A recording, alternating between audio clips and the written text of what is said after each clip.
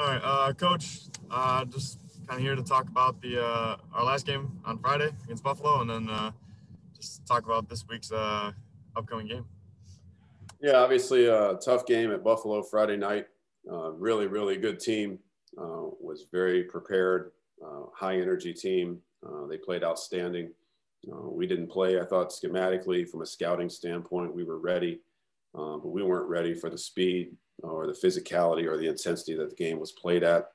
And you can't do that against a very good Buffalo team.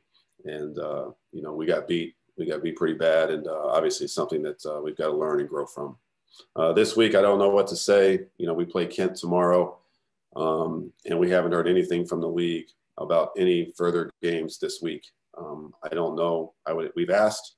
We're waiting for word. I would anticipate we'd play somebody. I just don't know how it's all going to shake out with who's available to play and can we play them.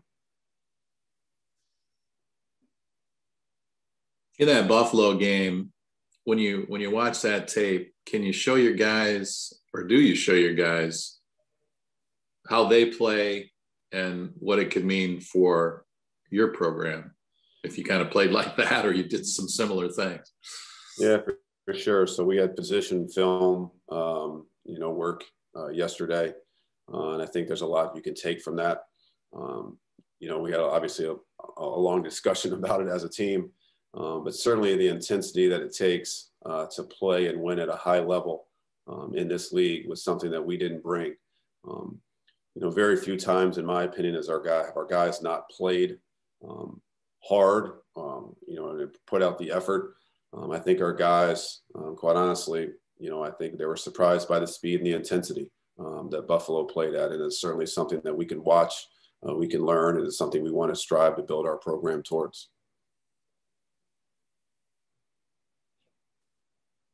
Coach, in that Buffalo game, the Bulls were able to force 12 steals on you. Well, you only got 7, which highlighted what's been sort of a problem all year long, and that opponents have 121 steals while your squad's only been able to pick up 71.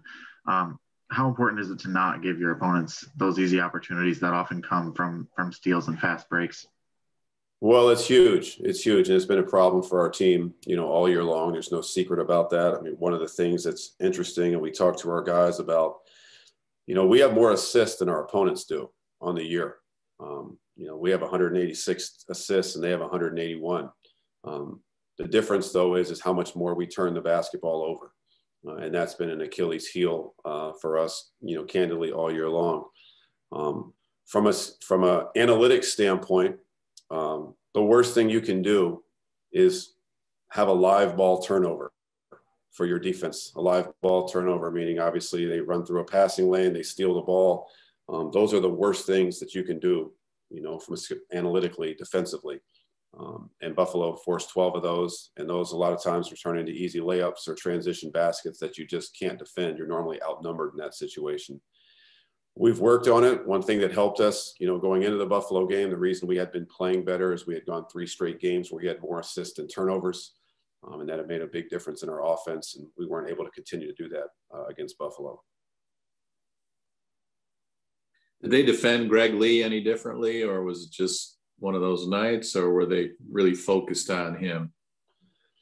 Well, I think it's something that Greg obviously can learn from as well, not just our entire team. You're the MAC player of the week coming into the game. You're going to get a lot more attention. They were really surrounding him. They were physical with him. Greg competed, didn't get some of the looks that he has been getting. They certainly extended out some of his catches and really tried to be more physical with him, which obviously was an effective plan. But it's something that we all can learn from, and Greg obviously can learn from getting better, about how teams are going to play him as well. It was a tougher game, obviously, against Buffalo for Lee, but before that, it was 5 straight games of more than 15 points. What's he been able to do differently, or what's changed for him to bring on this sort of increased scoring role, and especially his efficiency on the offensive end? Well, first, I think credit to his hard work. Greg works extremely hard in practice, during practice, before practice, after practice. He's putting in the work. I think offensively, we've found some better ways to get him the ball where he could be more successful. I think he's playing a lot more in an area of the floor where he can use his speed and attack the basket.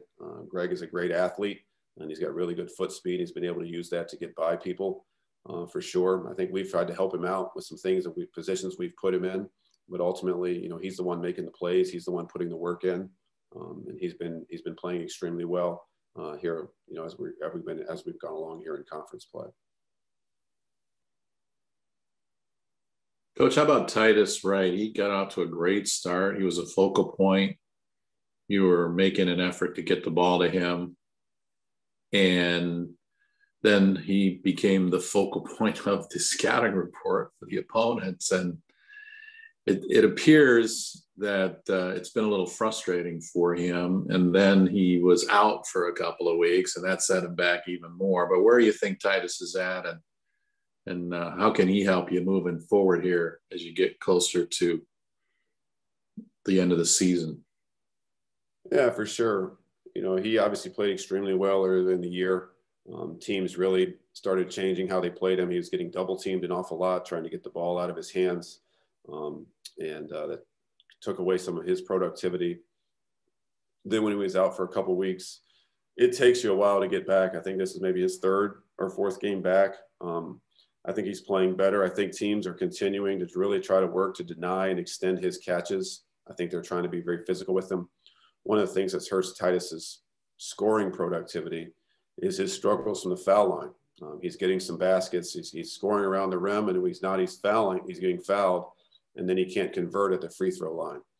And we've got to continue to help him and work with him and get some extra free throws. Those free throws are huge. We've got to, you know, when you're going to, he's a hard guy to officiate because he's big and he's strong and he's physical and he's always running into somebody or somebody's running into him. And when that happens, he's got to go to the foul line and capitalize on those opportunities.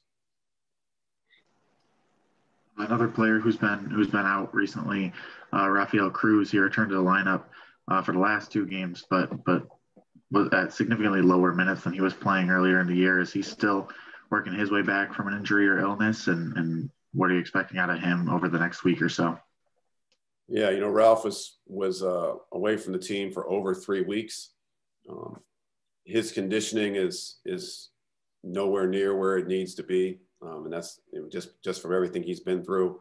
You know, we've tried to play Ralph, you know, in an unselfish way. Ralph is asked to come out of the game. He's just tired. You know, he can't go for very long stretches at times. I mean, we're trying to work him in practice and trying to get him some extra work and stuff. But, you know, close to a month of being gone is an awful lot. And his conditioning has really taken a hit. Obviously we need him. You know, we need all of our guys. We need every option that we have. We need him to play. We need him to play well. But to do that, he's going to have to get back in physical condition to be able to do that. Coach, you played Kent State this week, and it's a team you played earlier at their place, played a really good first half, and then they just regrouped and had a huge second half on you, and they played without Pippen, their best player.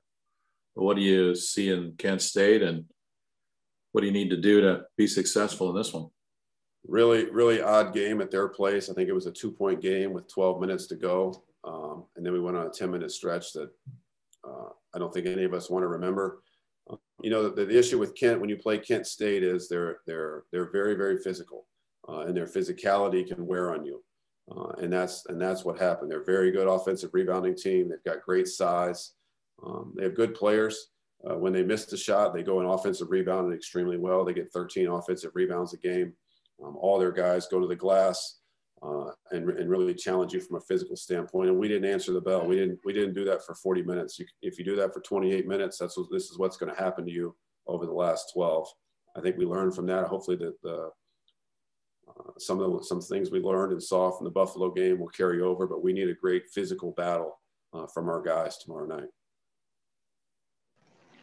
Coach, one more player-focused question for me. Josiah Freeman has been performing pretty well this year. He's got obviously great athleticism. You know, he's shooting threes at about 38% right now on the year.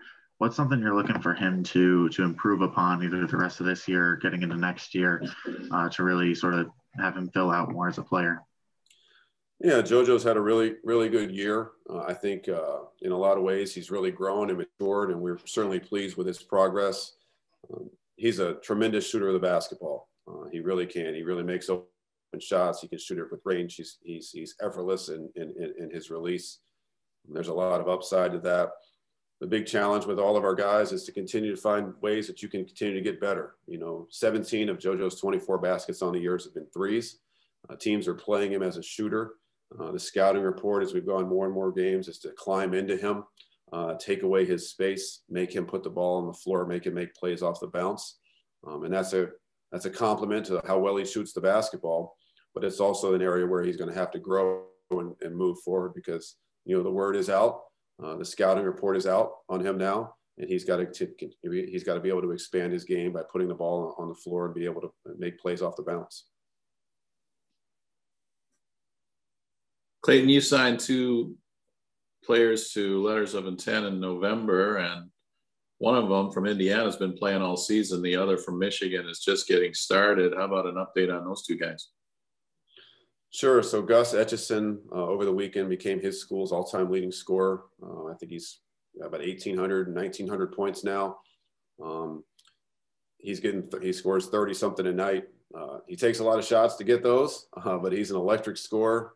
He makes shots. He can make plays off the bounce. We're certainly excited about him. He's having a really good year. Owen Lobsinger just started. They played 3 games. I think he had 30 the first night. I think he had 28 the second night. I don't know how many finished with. They played Grand Blanc, who's obviously loaded, was one of the best players or some of the best players in the state they've got. Had a tough loss, but really competed and played well. I don't know how many points he finished with, but off to a good start. Both the guys are skilled. Both the guys can shoot the basketball with range, which is something that we need. But certainly eager, excited to get those guys here to Kalamazoo and get to work with those 2 young men. Kent State comes into the year with 261 assists. They do that really well, sharing the basketball. You mentioned earlier how your team has been able to get more assists than your opponents. How do you limit Kent State's ball movement, and what's the focus on defense in regards to that? Well, for sure, Kent. They've got a good team. They got some guys that have played together for a while. I think anytime you want to limit assists by other teams, you've really got to work to keep the ball in front of you. I think when you get put in rotation and they start moving the basketball and swinging the basketball around, that's when a lot of times assists happen. I think when you have the ball in front and you force a tough jumper or a tough post shot, I think those are the shots that you're trying to force. I think anytime you have to rely on help, and the ball starts getting moved around, that's something we do every day in practice. We work on trying to create help, pass the ball, one more pass for an even better shot. Teams work on that day in and day out. But it all starts from not being broken down off the bounce. And that's something that we're going to have to do a really, really good job of. The other thing with Kent, when they do that, when you start scrambling and you start rotating, people are free to rebound, and they're excellent at that. And that's another reason why we really have to work to keep the ball in front of us. Clayton, do you expect all of these games to be made up, or they're going to try to do as many as they can? That would be quite difficult here to make up all of these games. Have you heard anything on what they're trying to do? Well, according to my math, there's 3 weeks left in the season today. And so we need to make up 9 games. So we have 9 games left to play. And so we've got some games scheduled, but we don't have 9 on the schedule just yet. And that's my assumption. That's playing every Tuesday, Thursday, and Saturday. I think you'd have to play 3 games a week. And so right now, like I said, we play on Tuesday. We don't have a game yet for Thursday or Saturday. Now that may change. My anticipation that it will change. The following week, my sense is I think we may get 3 games in that week, just from some early, looking at people's schedules and Mary kind of trying to guess ahead. I think we can do that. I don't think it's going to happen. I don't see a scenario where we get to 20 games. We would like to. I think everybody would like to. I just don't think that's realistic here going down the stretch.